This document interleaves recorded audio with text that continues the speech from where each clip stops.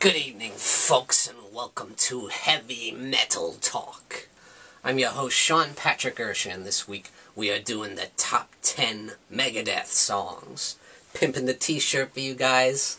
Really psyched about this. I've been wanting to do this for a long time because I did the Slayer top 10, then I did the Metallica top 10. Now it's time for Megadeth. One of my favorite bands of all time. In music, period, not just heavy metal. An incredible band, cherished member of the big four of thrash metal. And that's one of my favorite genres, thrash metal. And certainly Dave Mustaine is one of the forefathers of thrash metal. We all know his history, I'm sure. He started as a member of Metallica. He was their original guitarist. And he got kicked out of the band because of his drunken, drugged out craziness, which is saying a lot because Metallica was very drunk themselves all the time. So their nickname was Alcoholica, so they were pretty damn bad themselves. So for him to be that bad, to be kicked out of Metallica, he had to be bad. But at any rate, thank God he did, because he started Megadeth, which is another incredible band. So now we got two amazing bands, Metallica and Megadeth. Thank God, because I can't live without these two bands, you know. Just so many amazing songs. Now, I could do honorable mentions all day long, you know. But I'm going to give a few honorable mentions. First one being Skin O' My Teeth from the Countdown to Extinction album. Great way to start off the album with a song all about Dave Mustaine and dealing with his drug-crazed, alcohol-fueled craziness. Next up is Wake Up Dead from the Peace Sells But Who's Buying album. Another classic track that I wanted to put on the top 10, but it was tough. Next up is a great soundtrack song from the movie Last Action Hero, and that's going to be Angry Again. Amazing song. So Megadeth had a few really good songs from movies. Next up, Rust in Peace Polaris, of course from the legendary Rust in Peace album. Also Tornado of Souls from the album Rust in Peace. So many amazing songs on Rust in Peace. Last honorable mention is going to be The Mechanics, which is from the Killing Is My Business and Business Is Good. That was their first album. And you might notice that it sounds a little bit like The Four Horsemen, which is on Metallica's Kill 'Em All album. Why? Because Dave Mustaine wrote that song, you know. And that was kind of his way at, you know, kind of throwing it in their face a little, you know, hey, I wrote this song, F you. Megadeth was almost kind of created to get back at Metallica in a way, you know. But again, thank God they did, because amazing bands. So let's get to top 10 here, and number 10 is going to be The Conjuring.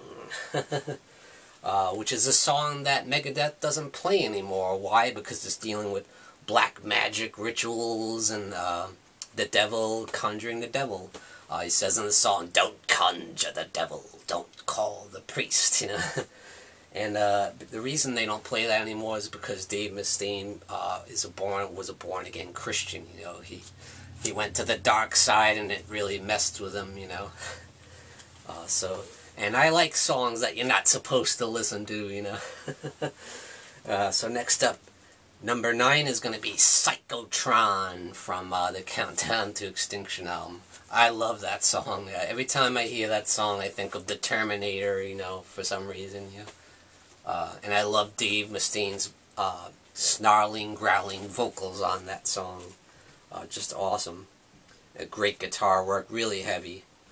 Number 8 is going to be In My Darkest Hour. Of course, you knew that had to be on there. This was a song that Dave Mustaine wrote right after the death of Metallica bassist Cliff Burton, who he was great friends with. He was in Metallica with Cliff Burton. Yeah, it's all about loneliness and despair and isolation. Number 7 is going to be Go to Hell. Yes, another soundtrack album from the movie Bill and Ted's Bogus Journey. I didn't say these were great movies, but I'm saying this is a great song because it's heavy as hell. Awesome vocals from Dave Mustaine, amazing guitar work, badass song. Number 6 is going to be Symphony of Destruction, Megadeth's biggest hit of all time, easily. This is the song that really put them over, you know. Of course, from the Countdown to Extinction album, which was their most successful album, I would say, commercially. And next up is going to be, number 5 is going to be Peace Sells. Yeah, a classic track from the Peace Sells, But Who's Buying? Absolute classic, everybody knows. You know, and you will never go to a Megadeth concert and not hear that song. You got that amazing bass intro by Dave Ellefson.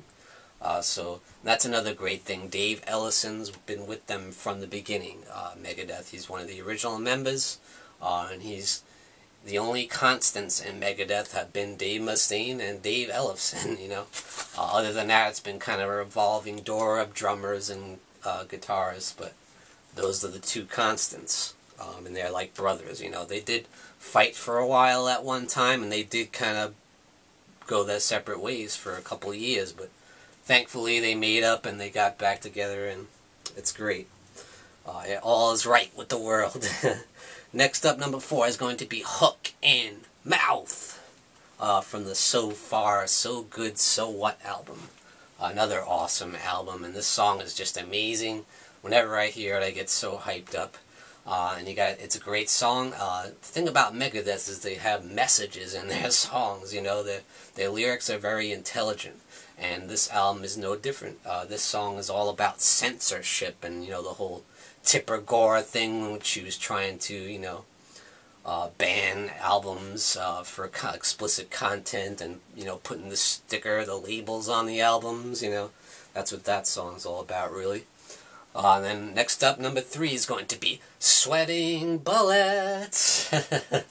Awesome song from Countdown to Extinction. Awesome video, too, if you haven't seen it on, like, it got a lot of airplay on MTV for a while. And it's really heavy. It's one of the heaviest songs I've ever seen on, like, MTV and stuff. Yeah, one of the best songs off Countdown to Extinction. Probably the best song, I would say. Awesome drum work by Nick Menza. Now, to me, that was the best era of Megadeth as far as the musicians, the best lineup. You had Nick Menza, Marty Friedman, an amazing virtuoso guitarist. You know, to me, that was the strongest lineup that era of the band. Next up is going to be Holy Wars, The Punishment Due. Absolutely incredible song. So fast. This is definitely speed metal at its best. And again, you got a song with a powerful message all about war and religion causing war, you know, as the basis for war, you know. And it's really messed up how in life we go to war over religion and stuff, you know. So that's what that song is all about. It's very intense. It's awesome. It's incredibly well played. And of course, number 1 is going to be Hangar 18. And not only is that my favorite Megadeth song, that is my favorite heavy metal song, period. So if there was a heavyweight championship belt for heavy metal songs, it would go to Megadeth, in my opinion, because Hangar 18 is an absolutely phenomenal song. You know, why? Because of the incredible build-up, the way the tension mounts, and the intensity gets further and further as the song goes along, and that second half, when that second half kicks in, that breakdown with the amazing playing, not only the awesome lead guitar, awesome leads from Marty Friedman and Dave Mustaine, respectively, going back and forth with awesome solos. And in the background, you have the amazing drum work from Nick Menza, and you've got the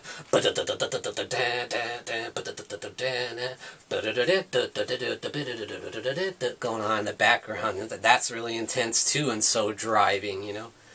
Just amazing technical playing, and I've never heard a song that just builds up and builds up until an absolute crescendo where, you know, it's just explodes. It's amazing, you know. Yeah, so Hangar 18 for me, in that number 1 of the top 10 Megadeth songs. So this was a lot of fun, guys. I love talking about Megadeth. I love talking about heavy metal. I'm such a big fan, a big Megadeth fan. As you guys see me wearing the Megadeth shirts all the time, you know, whenever I do my reviews and all that stuff. Just an incredible, incredible band. Dave Mustaine is an amazing musician and a very interesting personality. I've read his autobiography. Very, very interesting. He's such an interesting character. He's very outspoken, and he's very controversial, you know. Sometimes he says stuff that pisses people off, but he doesn't give a shit. He's gonna say his opinion, and I kind of admire that, you know. Sometimes I wish I could do that, but, you know. At any rate, Megadeth is awesome, and if you guys want to do a response video, feel free, or post in the comments below your top 10 Megadeth songs, and thank you for joining me at Heavy Metal Talk. I'm your host, Sean Patrick Erschen.